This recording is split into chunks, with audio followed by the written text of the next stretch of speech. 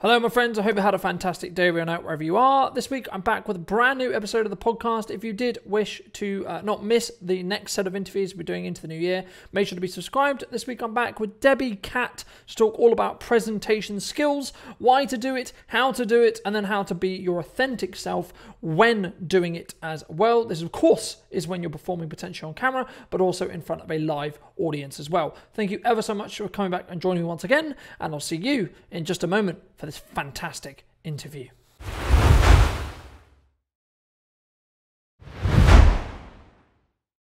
Good morning, I'm Debbie Catt. I help people get their messages across with power and personality.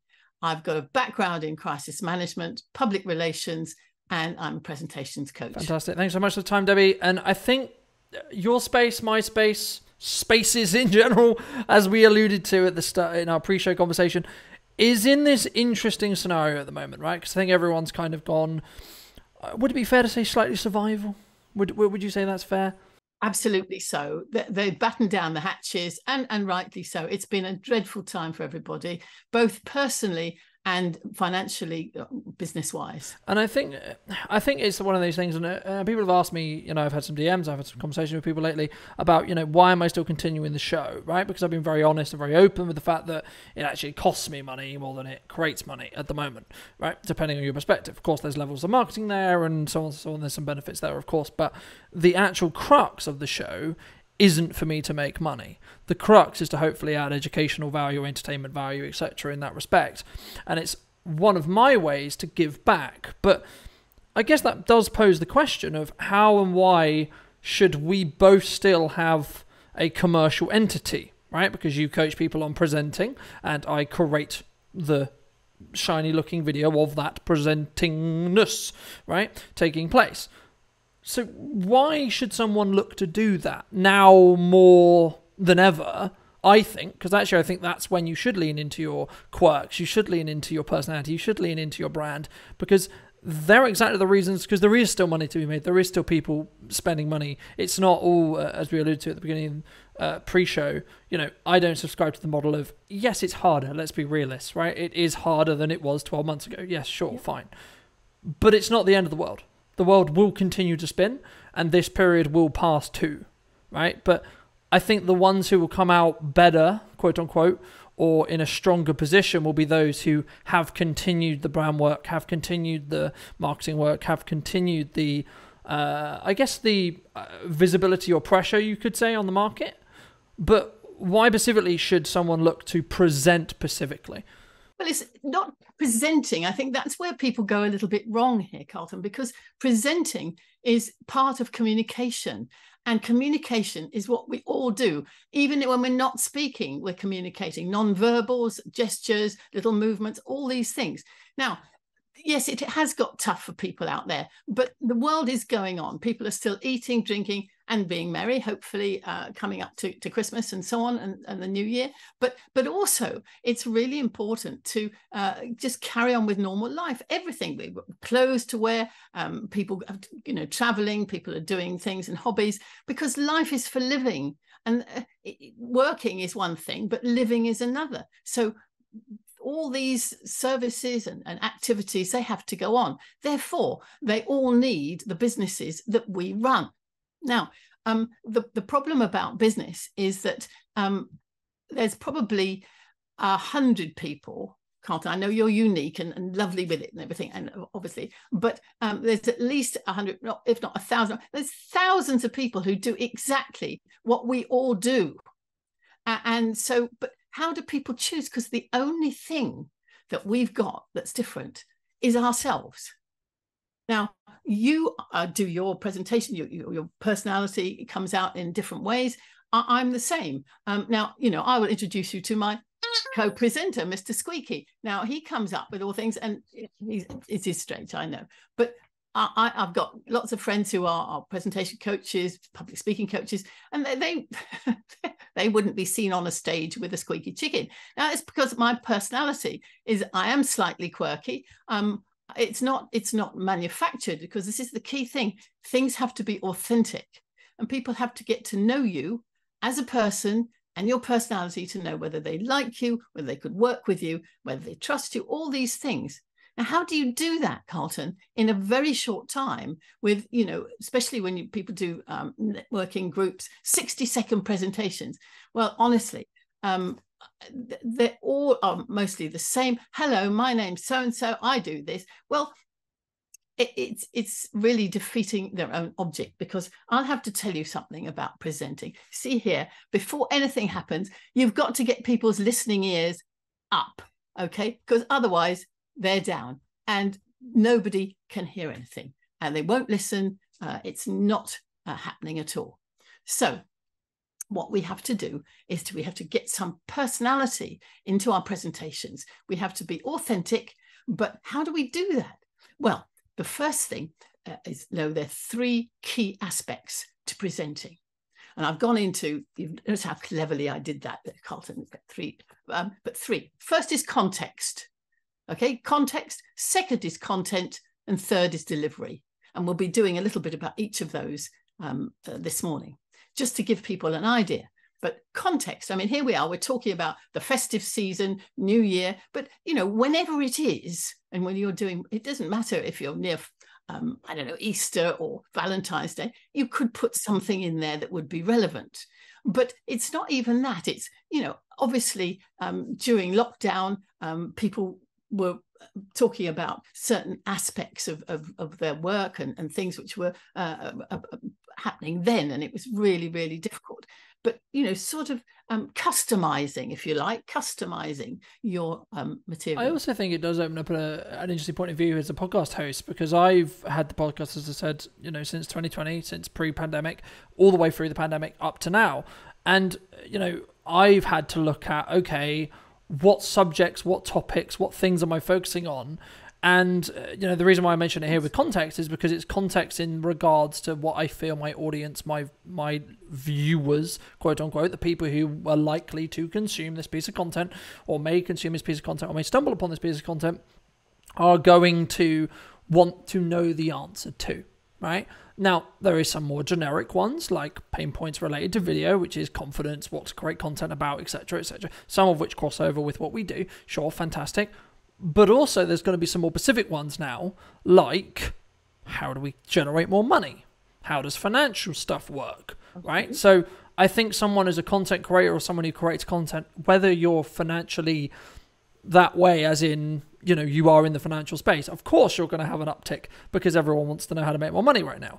But if you have a knowledge because you've run a business, because you've done this, because you've, you know, done a side flip, you've done this, you've done that, whatever it may be, that has a relevance to finances, maybe that's a good idea to actually use this context, use this opportunity of this economic interesting situation we all find ourselves to actually create content that could increase that know, like, or trust, could increase that personality-driven piece of content that says, hey, by the way, yeah, I know this stuff about video, but actually I could probably potentially help you with some of this stuff as well, and actually how it actually becomes a transactional piece or could create that know, like, and trust that then leads on to a transaction as well. Because, well, of course, I mean, you know, you're an expert in this anyway, Carlton. You know the sort of things, and I'm just going to drop in a little gold nugget here, because this is really important for people, whatever they're doing with their content. Okay, the first thing that goes through anybody's head when they've got this material coming at them, either in a, you know, podcast or is with him. Okay, with him. What's in it for me? Now, until you've answered that, until you've given them some reason to listen to you, then again, we've got ear flaps which are down.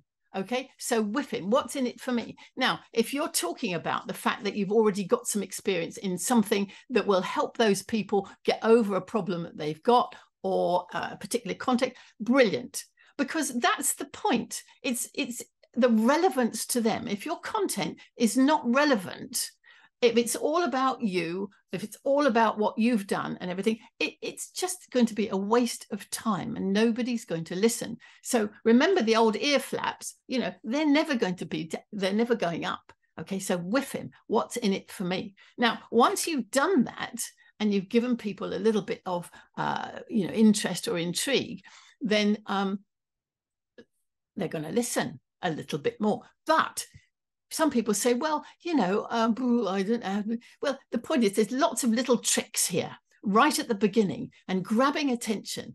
Now, one of the first things you could do is come on and you can do something really bonkers now like this. I say to people, elephants never forget, but people do. Now, you don't always want to mess your hair up or wear something silly like that, okay? And again, because it's authentic for me, I love doing that. I was a guide at London Zoo for 10 years, and I actually used to wear the costumes, and well, obviously didn't just frighten the real animals, but when we had events and things. So this is me. So I'm doing this. I show people a bit like that. But if I come on, or I'm on, particularly online with something like that, that's got people's attention straight away. A lot of people don't want to do that. Then they're what I would call sort of propophobic. Okay, and that's not going to work. So you come on and you say a little catchy thing that catches their attention. Like, for instance, attitudes are contagious. Is yours worth catching? Or you never get a second chance to make a good first impression. Now, okay, it's not, earth-shatteringly technically brilliant or anything, but it's something that gets people's attention slightly. Or you could come in with a quote.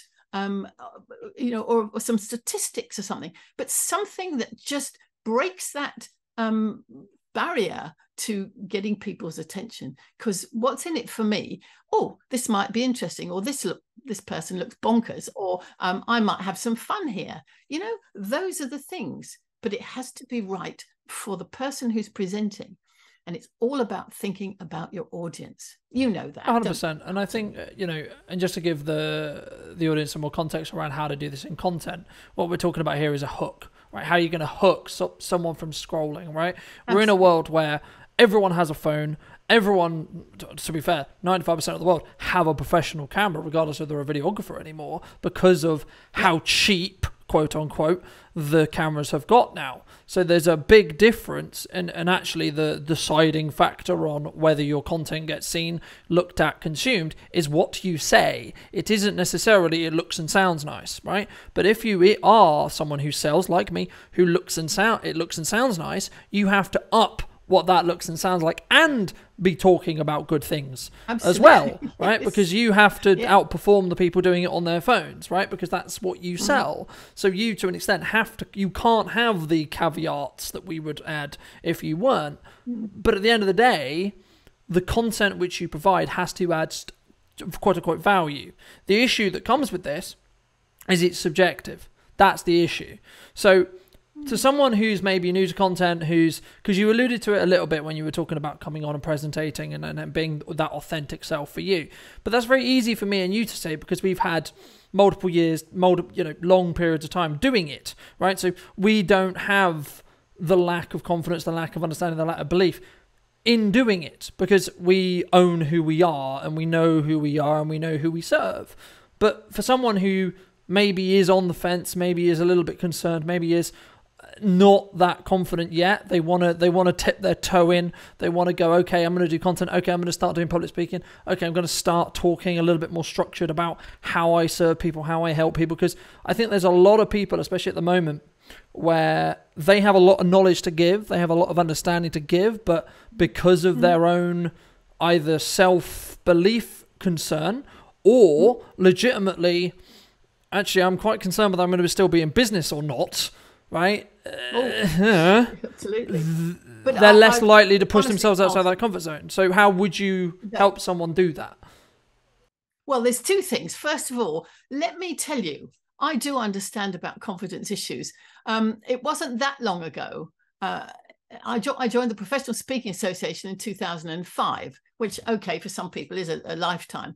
But there were times when before that, in some of my public roles, when I had to do presentations to big groups of people, and I had to wear a ball gown because it was big posh do's, and I had to walk about with a tea cloth, iced water tea cloth, stuck on my chest because I used to go so pink from the anxiety. So I know what it's like. People, I always say, they're not necessarily born good public speakers. They become that, and you can learn. So I understand about confidence issues. Let me put that to bed straight away. And you're absolutely right. People and their confidence, it's often what prevents them. And it's not just their business, but their whole careers and in life generally. Confidence is a huge issue. So I do appreciate that. So let's understand that. But one of the key things is taking the pressure off yourself, not thinking about you. Think about your audience. If it's one-to-one or whether it's a group, who are they?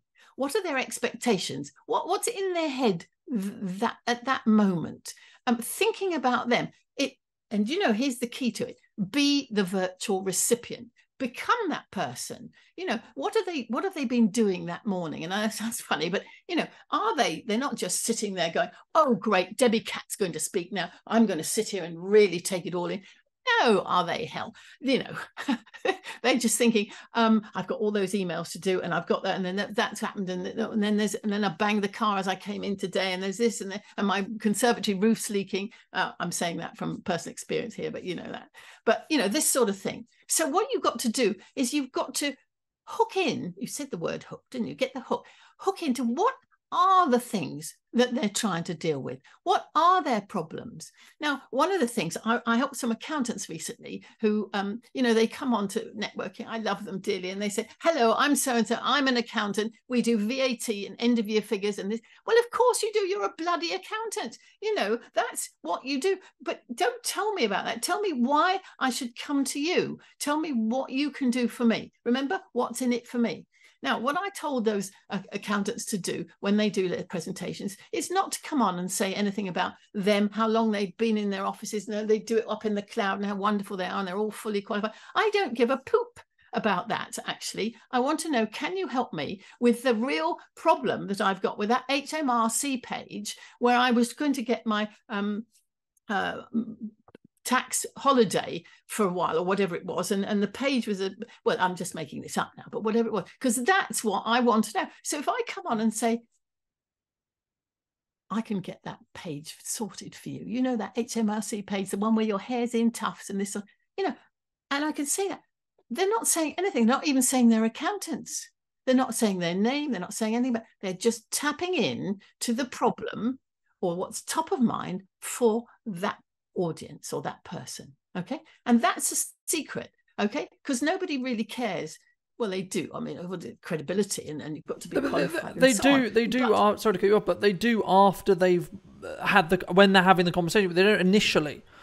Right? Initially, you need that punch, you need that hook, and you know, it's one of those things. And one of the best things I give advice to when I coach clients on doing content and creating content is, you know, you are a catalyst to the information. You are the catalyst. It's not actually about you. Sorry, hate to be that bearer of bad news. It doesn't actually matter about you. Well, that's it. It's not about you. It's about them and what. Remember, with him, you know, what's in it for me, what they can get. But here's the second one. I got another second lovely little thing, because that's in it. What's in it for me? And then, oh yeah, you can do it. That's lovely. But here, fear is the key. Carlton, fear is the key. Now, I'm not saying you frighten people to death. You don't give them a heart attack or anything. Well, although I do, obviously, with Mr. Squeaky coming up and all that sort of thing. But quid, what happens if I don't?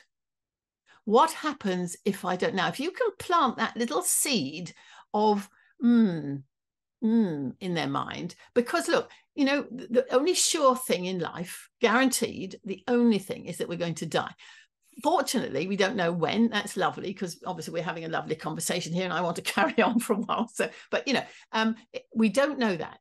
Okay, but we do know. So now, why doesn't everybody have a will? Okay, why doesn't it? Because I deal with will writers, and they're trying to get people to. Now, the thing is, we all know that you should have a will because, you know, that's going to happen. But when do people do it? When do they, Carlton? It's when either somebody they know has popped off, sadly, and there's been some mess up and they couldn't get this and the money had to go there and it was all to the wrong people and all that. They were, oh, you know, or they've had a health fright or something and they go, oh, we better get our, you know, our stuff in order. So it's only when you have that little tinge of fear, that little sharpness up the posterior, that people actually do things. Now, if you can actually introduce, this is where the clever part comes in. If you can actually introduce that into your little bit of funniness and so on, okay, then that's, you've got them, because you've got the what's in it for me, and they, yeah, and then you've got the little bit of fear, and bang, you know, it happens. And that's what generates the action. That's the call to action. Otherwise, it may still just sit bubbling along. Yeah. Oh, that's nice, but yeah, thanks, but no thanks. I think yeah, exactly. I think it's one of those things. And what jumped to mind just as you were mentioning that was something that I did and I have done through networking for a very long time, which is everyone's given 60 seconds, right? And when you start networking, you get this 60 seconds, and it's very intimidating, and you're very worried about it. And I changed my mindset around it. I said, okay, I'm given 60 seconds. What one sentence can I say and then move on? So I'm not actually going to worry about the sentence. All I'm going to say is a sentence to engage interest for those who may be interested in talking to me. And normally the sentence is, would you like to reach X number of people, the X being the number of people I've reached that month, in your business? Question mark. Pause. That's it. Because what I'm doing there isn't a very long spiel of rubbish that they're not going to remember anyway. It's a very bang, straight away, do you want this outcome? If you do, you have to have a conversation with me, right? And that leans back to that fear or that opportunity cost, however you want to articulate it, of what happens if I don't do this? Because I think sometimes, and I remember it really, really well, we look at investments in business sometimes, and maybe if business is like it is at the moment, where things are like, oh, I don't know, should we stop investing? Is that the safe decision? Actually, sometimes that could be the reason why you go under, because you don't make that investment, because your competitors are going to, right? The other thousands of people that we've discussed at the start of the show are going to make that investment, right? So how do you make investments? How do you consider that if things are, you know, not breadline, but are not where you want? What's your kind of response to that? Because I think that question is the one that a lot of people are asking right now, which is, right, my back's maybe against the wall, maybe I've got a month, maybe I've got 2 months. How do I fix it? Well, you've just used a magic word there. You used competitors. You've used competitors, because obviously if you're not there, people will go somewhere. They will go elsewhere. So what are your competitors doing? See, the problem about running a business is that's a misunderstanding of the word running a business. You don't just know your own business. You have to know the sector. You have to know your competitors. And here's a big blow for a lot of people. You have to do preparation when you're doing any sort of presenting, any sort of communication. And that's actually awkward for some people because they can't be bothered. And if I say that, and that's one of the things, being lazy is one of the problems, because people focus on their business, but they don't look elsewhere. They don't look outside. Now, looking at your competitors, what are they up to? What are they doing? And this is back to my little thing about the fear is the key. If when you're talking to whoever, either a whole audience or just one person, and you just drop in something about the fact that you see that, and you mention a major competitor that they should know about, obviously they should, then they go, oh, are they? Or, well, who knows that? So that must be right.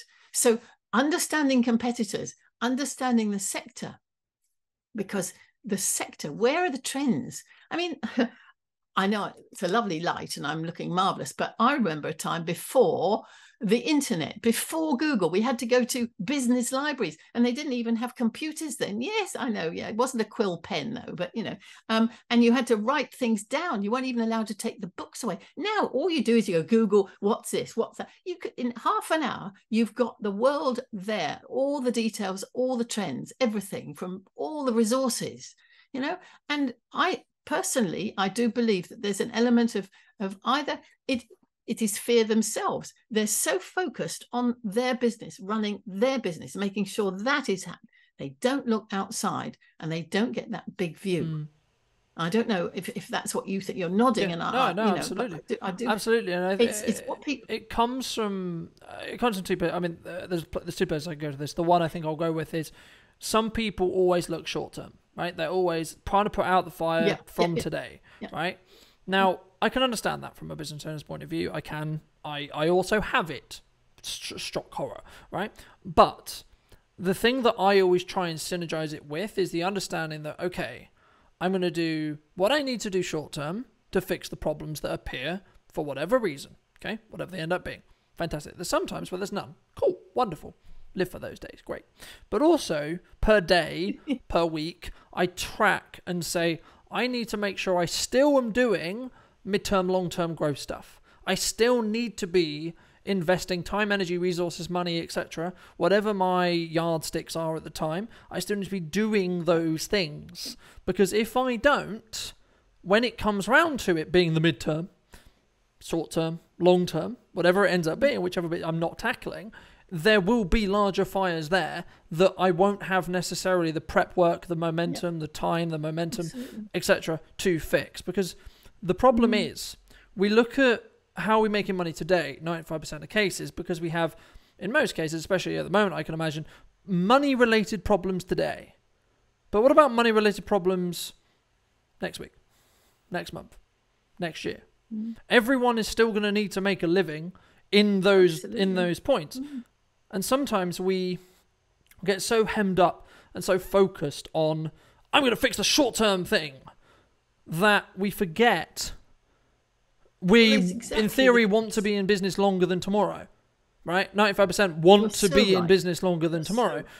But what are you doing to support that action? Because you won't be in business beyond tomorrow if you don't also nurture those elements and those things.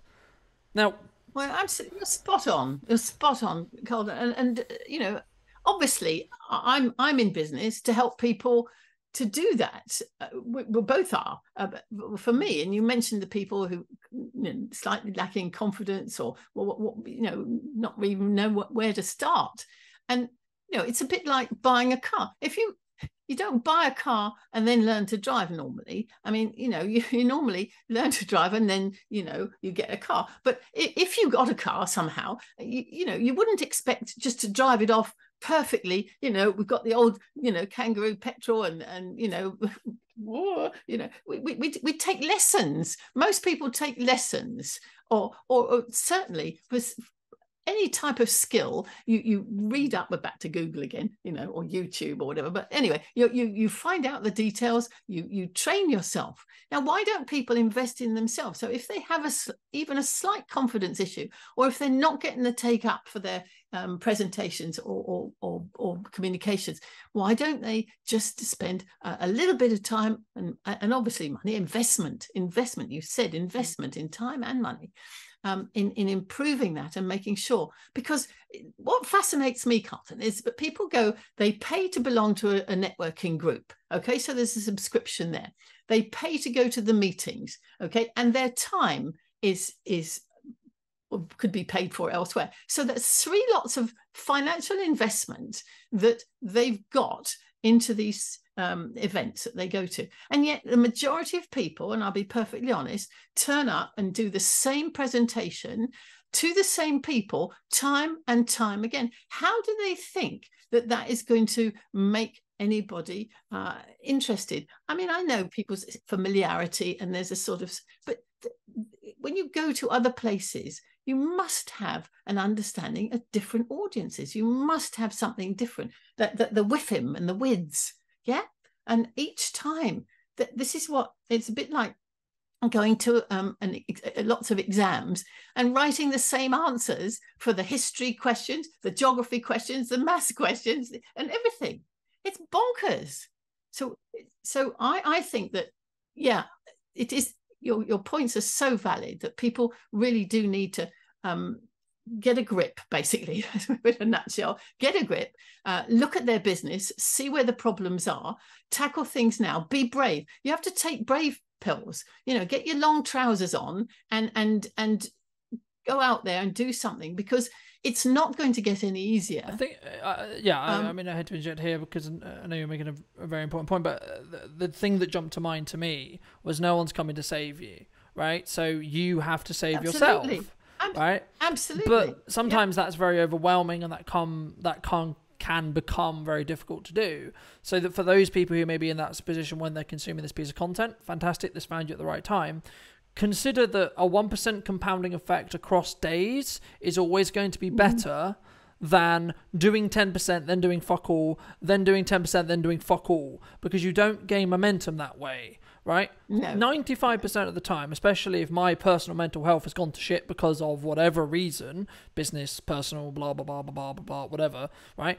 I'm not going to sit here and cry about it necessarily, but I'm aware sometimes that my mental health isn't as strong as I would like it to be, so I move the yardsticks for that week. I say, okay, so the win today is I showed up and I did this thing. Fantastic, right? And when my mental health or etc., or when my reality is better, then I can move the yardsticks back, right? But it's sometimes... And I think sometimes people who consume content regularly may think that you just hit yourself with the bludgeon stick for the sake of it. Sometimes you have to. Sometimes you have to actually be heavily disciplined to go, I don't want to do this, I'm going to do it anyway because it's what's necessary, right? But also sometimes you need to say, I did a 1% improvement today, and as long as I continue to do that, I will win because of compounding effects on 1%. And I think that sometimes people that they sometimes get disheartened because they didn't take the win, they didn't win the big job, they didn't get that 10% improvement today. But did you get the 1%?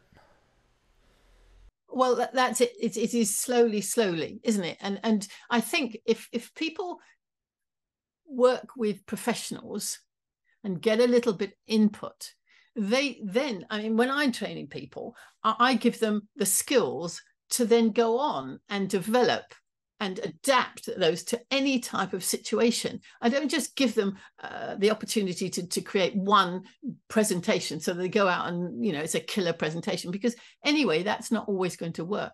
But give them the skills. But more than that, Carlton, we're back to confidence. We're back to some very basic stuff here. You know, self-belief. And you said that earlier on. You talked about self-belief. And that's the case. Now, if you're working away and you do choose to put some investment time and obviously a little bit of money in some training, whether it's with me, whether it's whoever, you know, what we're talking about here is the skills to know with confidence, okay, that you are doing the right thing, that your messages are going to be correct, that you're going to be able to interpret the audience and read an audience and see what's going on. Because here's a wonderful thing. We're getting terribly serious. I thought I'll just put these on because these are my best, latest prop, because these are what people really need to use when they're communicating, because you've got two of these and one of these, and people should use them in proportion. Now, when you're being presented to, most of the time, that's what happens. You're presented to, you're talked at, you get this huge amount of information, and poor old brains can't work. Now, I would be able to tell people, do you know that you need 3 key messages? That's all, 3 key messages. That's all the people can take in, whether it's 60 seconds or even an hour altogether. You know, people can't just take it in. We know that, don't we? So just keep your information simple. Actually, I've gone on a bit to delivery now, haven't I, actually? But never mind. Or segues, marvelous. But no, it's really important, because you said about being overwhelmed, and you said about, and this is, some people just can't face it. They just can't face it. And that's why they have the same presentation. That's why they go to the same groups. It's familiarity. It's cozy, I was going to say, they get comfortable, right? The principle of, for me anyway, in life in general, especially in business, especially at the moment, is you have to do things that make you feel uncomfortable consistently, right? When I first went to networking, it was uncomfortable. When I first did a presentation, it was uncomfortable. When I first did a podcast, it was uncomfortable. When I first did a video, it was uncomfortable. But now all the above has become comfortable. So now I'm questioning and saying, okay, let's tangibly look at what I'm doing. And how does that help the business? How does that help me, my self-development, etc., from the short term, mid-term, and long term? And am I getting the value, the subjective thing that we look at, right, from that activity? And if I'm not, in the nicest way possible, this is not personal attack, whatever, I'm going to have to remove it from my day-to-day investment of time, because time is the only tangible resource we can't get back. Technically, if you understand how money works, you have unlimited money. Right? You may not have all access to it at the time because you haven't won those jobs, you haven't won, etc., etc., etc. But technically, once you understand how you've got the potential, money's there, you have unlimited money, yeah. right? But also, you understand the levers and the building blocks and the economy as a whole, right? And that's, as I said at the beginning, if you're creating content, you should consider and understand that some audiences are going to change in what they want. They're going to change. And the economy we were in 12 months ago is not the same as now. But also the pain points, because of that fact, are going to drastically change, right? In the pandemic, there was this massive surplus of money because stimulus, loans, etc., right? But that meant you could operate differently to you can operate now, right? We're now at the opposite end of that spectrum.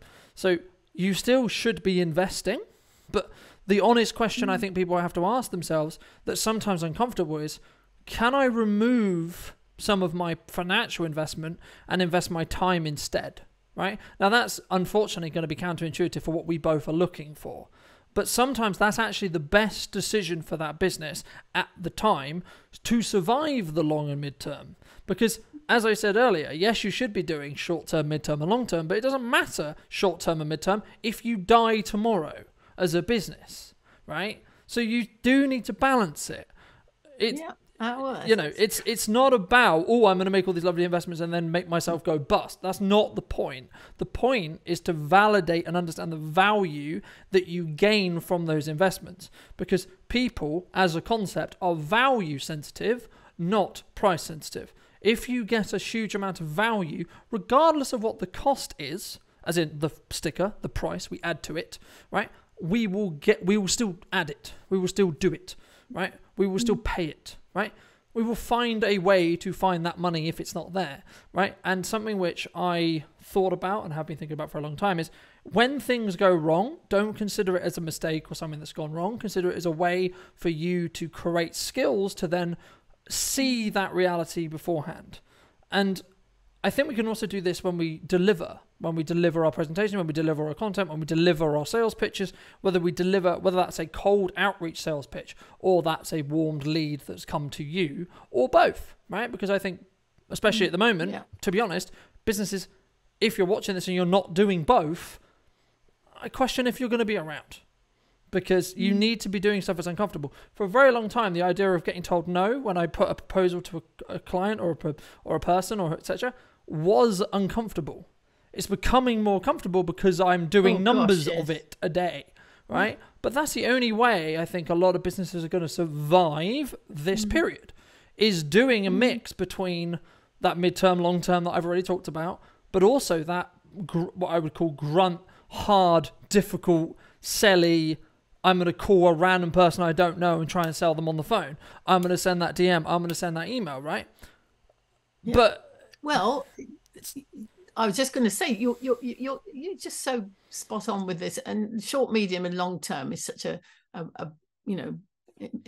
important strategy. And people just, it's fascinating. They just don't seem to see that. But and you say about calling random people, because a lot of what I do is say it's not just presentations, it is communication. It's just getting at, because when people do cold calling, it shouldn't be cold calling, should it? I mean, yes, they might not know the person, but boy, have they done their work, have done their homework first, their research. They know about the company, they know what that person, again, they know what's going on in those people's heads. Now, years ago, for instance, I worked in the nightclub industry. Hard to imagine, no, the gold lame leotards long gone now. But the getting a license wasn't the issue for a new nightclub, because they could all say, that they got all their stuff in place and all their security and all their checks and balances and so on, even though the local people might have gone, no way. However, a year later, getting a license renewed after people have been whittling in their gardens and vomiting over their cars for a year, okay, and they were going to that hearing with the with the magistrate, then, you know, getting the license renewed was the problem. But what I would be able to say, I would approach the marketing directors because I knew what was keeping them awake. It was somewhere in their estate they would be having a bit of a problem coming up with a license renewal. Now, because I knew that, and I could talk in terms of the pain, and this is just a very quick another little nugget for well, not just you but everybody, is when you're talking about, you know, the various issues that people are facing, do it in terms of feelings and emotions, not facts and figures. Feelings and emotions, because that is what makes people do things. Okay. And I'll give you the example of, you know, the NSPCC or the RSPCA at Christmas. They do something slightly different. The facts and figures of really, you know, wonderful charities and all the reasons you should be donating, they're all exactly the same. At Christmas, they're inundated with money because what do? They do those TV adverts where you're immersed instantly in the feelings and emotions of a child in trouble, or an animal being all wet or something, and you can't escape. Immediately you're immersed in the feelings and emotions. Out comes your mobile phone, boom, boom, boom, boom, boom, before you even know it, and you've donated. And that is, remember to WID, you know, what happens if I don't, okay? The feelings and emotions are so bad, you don't want those. So if we can get people to think in feelings and emotions when they're making those cold calls, and they're you know, getting people to think rationally about, we don't want that, or whatever it is, feelings and emotions are the key to getting business. I think it's a really important point, because I think sometimes we look at data, we look, especially in the marketing space, we're like, oh, I did this analytical thing, right? The end of the day, all you're doing with ads, content, presenting, whatever you're doing, the tool, the technique, which is what we're discussing, right, is trying to connect you, the human being, to another human being, right? And this is where how your client feels when they work with you. This is where social proof, testimonials, etc. This is where they come into their own, because it allows people to actually feel what it's like to work with you. This is why I continue to do the behind the scenes videos that we've done, because the feedback I got when I started them was, I feel like I've been on set with you, even though I haven't. Right? That is worth more money than ever, because it removes the barrier for people going, oh my God, that's terrifying, I'm going to be on a set with Colin. Right? There isn't that barrier anymore, because they already feel like they've done it 1, 2, 3, 7, 10, 15 times. Because they technically have. It's a parasocial relationship. It's a parasocial way of doing it, because they're only seeing it from my perspective. However, but they're going to feel like they've actually been on set with me, which means when it comes to the conversation about potentially them coming on set with me, it's not intimidating. It's not scary. They know what it's going to be like. They know how it's going to feel. Right? And I think sometimes if you do content, if you do presentations, you can get the same feeling across if done right. I guess then the question comes, I'll ask you, how do we get that emotion across? How do we get that feeling across for someone who's looking to go into their first presentation, their first networking meeting, their first video piece of content, etc., etc.? Well, it's perfectly right. It is difficult, and that's why people do tend to need a little bit of help with that. But the point is, it's all about authenticity. It's about being real. It's a bit about understanding both themselves. But I keep going back to the same point, understanding the audience, whether it's one person or a group or whatever. You know, what's in their heads? What are they thinking about? What are they feeling at the time? And it's relating to that. Okay, you know, if you can't relate to it, if I'm honest, then you shouldn't really be trying to sell to them, because you're not going to get the right thing for them. It's not right. Now, that's why, you know, yes, I can be bonkers, but I can also be extremely serious. And I was talking about some of the crisis management situations where, you know, we had some very difficult situations that I dealt with, where, you know, with fires and fatalities and all sorts of situations. So you can tell that the tone of voice has changed now. But that's because I can relate to people. I can relate to people at different levels in different circumstances. Now you have to show people that you can do that. And it is a skill, Carlton. This is the point. This isn't, it's in a way, it's a performance. And I say that a presentation is a performance. You can't just go in and say, well, take me as you see, what you see is what you get, love me or love. You have to make an effort, show those people that you've thought about them, that you know what problems they're facing, that you understand the pain, whatever it is, the hassle, the anxiety that it's causing them, and that actually that you can sort it for them. Okay. Now, if you can relate at that level, then you're still authentic, you're still being yourself, but you do have to perform. You do have to not learn lines, but you have to get the material there, because we're back to, what's in it for me. If you don't get people into that, remember, and I was saying, here's my marvelous ears, because communication with your ear flaps down, you can't, just nothing happens. So you've got to make sure people are listening to you first. And you do that by relating. I mean, it's like if somebody comes to you and they say they've just had an awful problem with, I don't know, they've just had an accident, or they've broken their ankle, and then you say, oh, well, never mind that. What about you say, oh, I'm really sorry about that. How can I help? It must be really painful. Yeah, you empathize. Okay, well, let's call it business empathy. Okay, and there's ways of doing that. But you have to come out of your own little bubble and think about them, because this isn't, we're back to the thing we started with, Carlton. It's not you selling what you've got. It's you helping them with what they've got. It's helping them get rid of what they've got, actually, whether it's a problem or an issue, or helping them in some way. And I think that's a really important point to end on, because I think some people, when they look at cold, they look at outreach, they look at etc., whatever strategy or a technique you're using, they sometimes, number one, they're not doing the volume that they should be doing to actually get those yeses, right? Because when we do cold outreach specifically, and the reason why I'm focusing a lot on cold is because, and it's called cold because of the technique. It's not actually necessarily cold, as you've mentioned, right? But the reason why I mention it is it's one of the quickest ways to get revenue back into the business in a pinch, right? Yeah. That's the reason why I'm focusing on it, because there is a percentage, and it's me understanding the audience, understanding the market, etc., and saying, actually, no, yes, you might be in a bit of trouble right now. I'll tell you what, here's your solution to that trouble point right now. Here's that solution to that pain point. But the crux and the thing that hopefully those who are listening now can take from this is it's purely down to your own willingness to fix your own problem, number one, but also number two, your ability to control your mind.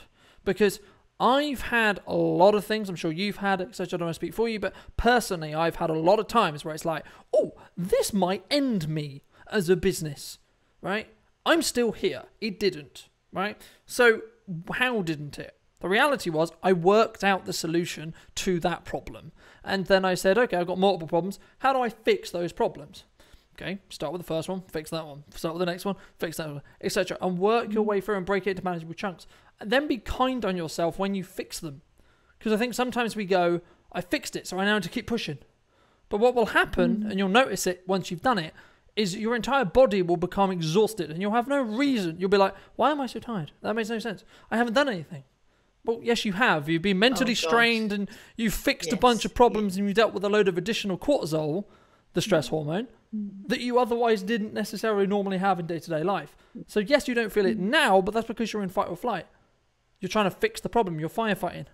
Yeah. Yes. Oh, well, the mental stress and the anxiety. And I think you've also hit on another very good point, Carlton. You talk about, understanding the problem, because you need to be crystal clear about what you're doing, what you're actually, you say about adding value. What value do you actually add? What is it that you actually do? And I know we say, well, I like an accountant, or I've got in for accountants today, but whatever it is, but I mean, a lot of people have had bad experiences with accountants who, you know, and it hasn't worked out. Well, that doesn't matter. If you need an accountant, and I suggest that most businesses do, because we're not all maths geniuses or figure people. We run our business, and that's not to do with accounts. Okay. Then you need to find somebody that you could relate to, who understands your problems. And it all comes back to this authenticity, the personality. And as you said, it's difficult to get your personality over if you're really anxious and lacking in confidence and inexperienced at doing and presenting.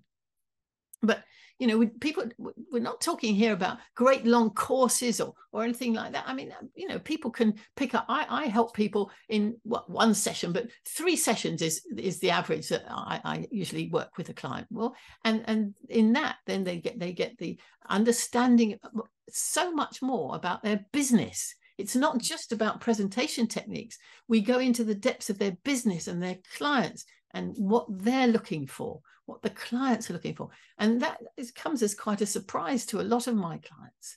So there's so much involved here. It's not just about presenting and, you know, being like, oh, friends, Romans, and it's or having, you know, funny ears and stuff like that. It's not like that at all. It's understanding and being crystal clear about what you're offering. Fantastic. And, you know, I think there's going to be a percentage of people who may have consumed the show up to this point who want to at least have an initial conversation with you about potentially working with you, potentially, you know, getting some feedback, connecting, etc., etc. So where's best for people to connect with you and, you know, continue this conversation outside of the show? Well, my website is onscreenskills.co.uk. or Debbie@debbiecat.com. That's cat with 2 T's, Debbie, DEBBIE, at debbiecat, CATT.com, my email address. I'm on LinkedIn though, so I'll be happy to link up with there. Fantastic. And for those who maybe are going to take inspiration from this conversation, going to take that first step into content creation, presenting, communicating in a more strategic way, in a way that makes more authentic sense to themselves, what piece of advice, if you were going to give advice, would you give to those people? Well, his absolute little nutmeg. They must have at least 2 clients who absolutely love them. Okay, 2 clients.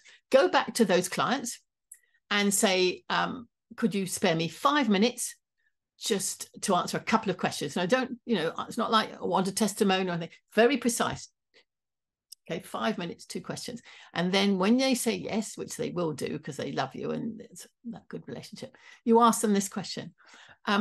Before we work together on whatever it is, you know, what were your feelings and emotions about that, whatever it was? Okay. You could also ask them a supplementary question. Why did you come to us or me?